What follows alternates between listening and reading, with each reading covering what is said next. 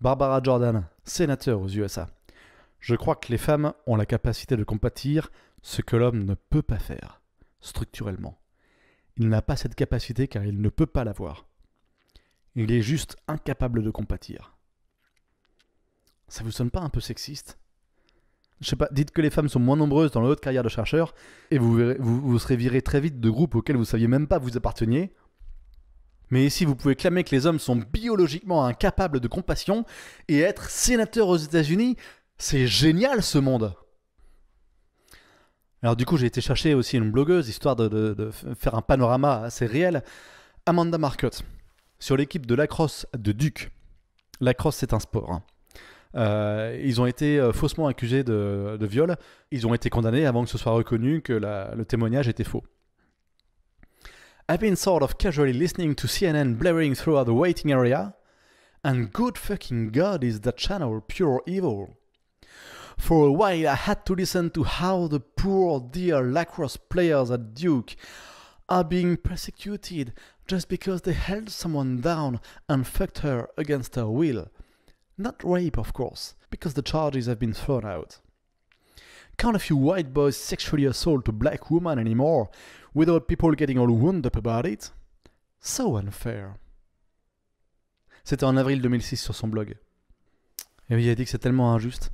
Tellement injuste qu'un homme innocent ait été mis en tôle par une fille que son propre père ne croyait pas, qui est devenu pyromaniaque, a assaulté des garçons puis a éventuellement tué son copain, avant que quelqu'un finalement n'intervienne et déculpabilise les joueurs de lacrosse, parce qu'ils étaient bien évidemment coupables, parce que les femelles ne mentent jamais sur les viols ou les violences. Voilà une autre phrase d'elle. Les mouvements comme SOS Papa refusent d'abord d'admettre que la violence domestique est habituelle, puis quand ils l'admettent, ils clament que les femmes la font tout autant que les hommes, et les preuves que les femmes sont tout aussi violentes que les hommes vient du fait que si un homme se râpe le poing en frappant une femme, alors la violence domestique est réciproque.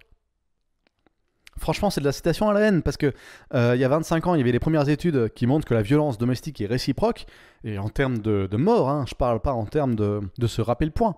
On a de plus en plus de données et de témoignages, notamment dans les livres du GES, sur les taux de blessures et d'homicides, et elles détournent encore ce vieux cliché.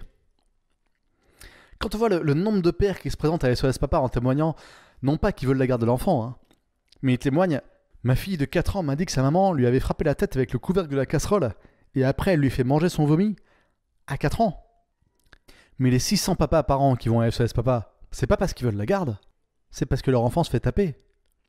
Et cette Amanda Marcotte qui refute complètement l'idée qu'il y a un besoin de mesurer la violence des femmes, ces livres sont disponibles à la FNAC.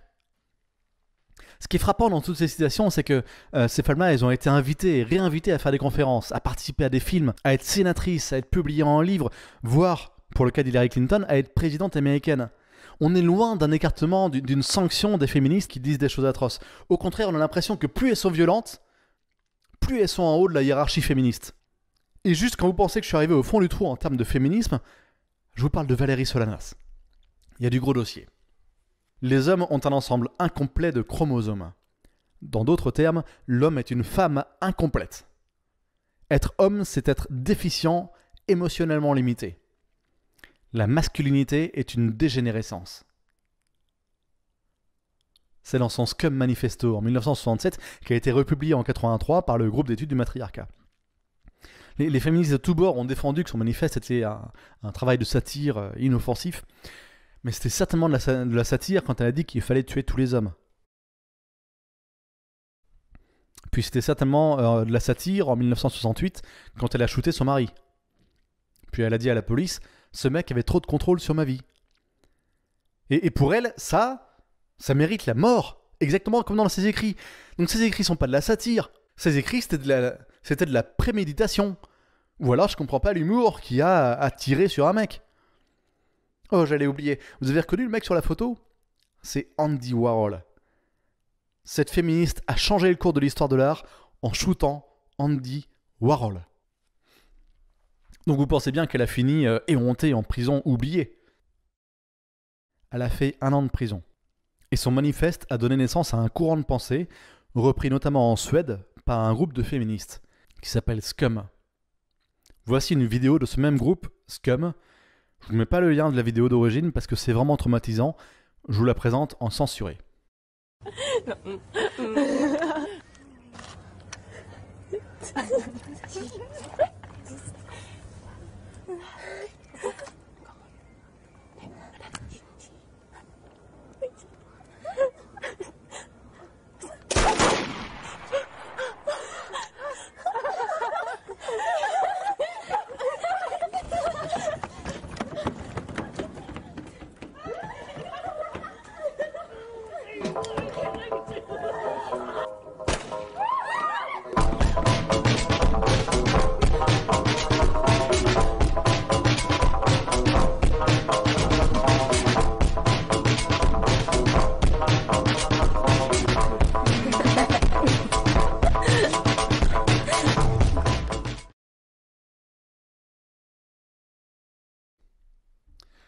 Tout le monde cite la Suède comme une utopie féministe.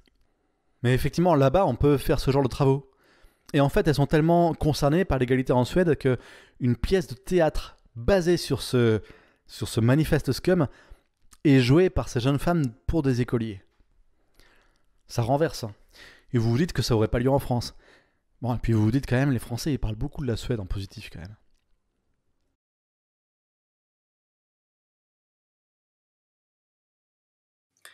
Et puis voici une photo qui a été prise cette année en France à la manifestation contre les violences contre les femmes le 25 novembre 2017.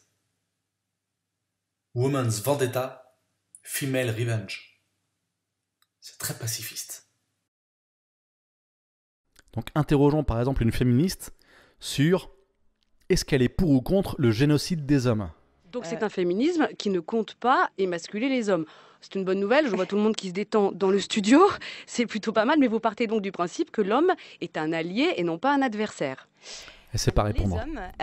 L'homme, je ne sais pas qui c'est. Les hommes, alors il y a des hommes les hommes qui sont dans une logique de domination et qui ont conscience de leur domination et qui l'utilisent. Par contre, c'est vrai qu'il faut faire attention. Mais les hommes en général, nous avons été construits socialement, donc c'est pas non plus tout à fait de leur faute. En tout cas, nous on leur donne leur chance pour déconstruire cette domination et ensemble en fait. C'est pareil pour moi. Avoir une place un petit peu différente. C'est pareil pour moi. Je ne l'ai pas choisi au hasard. Elle connaît bien son discours. Elle est habituée au débat. C'est la présidente d'Oser le Féminisme, la plus grande association française qui travaille main dans la main avec le ministère de l'Égalité. C'est plus de 100 000 followers sur Facebook. C'est la plus grande de France. Ces personnes-là organisent des week-ends de formation au militantisme. Ils font des formations pour s'entraîner au débat, s'entraîner à répondre aux questions, préparer les questions. Mais à la question « Est-ce que vous êtes contre les hommes ?» Sous-entendu « Est-ce que vous souhaitez le génocide des hommes ?» Elle n'avait jamais pensé à la préparer. Elle n'a aucune vision de la place des hommes dans la société. Bon, la transition est parfaite avec un autre site web dégueulasse où on trouve des mugshots d'hommes avec en sous-titre « Arrêtons-les ». C'est aussi un vrai site web de féminisme radical où on trouve beaucoup de phrases dithyrambiques sur les hommes comme « violence contre les femmes » qui fait complètement l'impasse sur les violences contre les hommes. Ou alors il fait l'impasse sur le fait que ce soit un problème de société, un problème statistique. Donc là, je crois qu'on fait le tour de l'islamisme radical. Ce serait une bonne blague si ce thème n'était autre que le site du secrétariat à l'égalité. Donc je vous le répète, ces féministes radicales, ce sont elles qui sont à la tête de l'État. Rien que le ministère de l'Égalité dispose de 30 millions d'euros annuels qui dépensent en communication pour vous mettre dans la tête que les hommes sont violents et sponsoriser les associations que vous avez vues.